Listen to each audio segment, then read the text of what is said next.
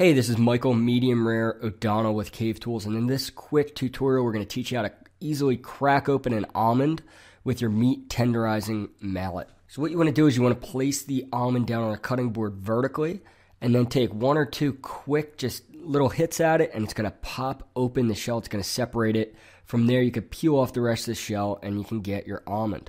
So let's try this one more time. This time we're going to use the pyramid side of the mallet. And you can see we do a down and outward motion. It just pops off that top. You could peel the rest apart, and then once again, you've got your almond. It's incredibly easy. And as you just saw, the meat mallet is not just for tenderizing meat. There's a ton of other awesome uses for it in the kitchen, whether you need to use it for crushing nuts, garlic, hard candy, ice, or pretty much anything else. It's just an incredibly useful tool to have around the kitchen.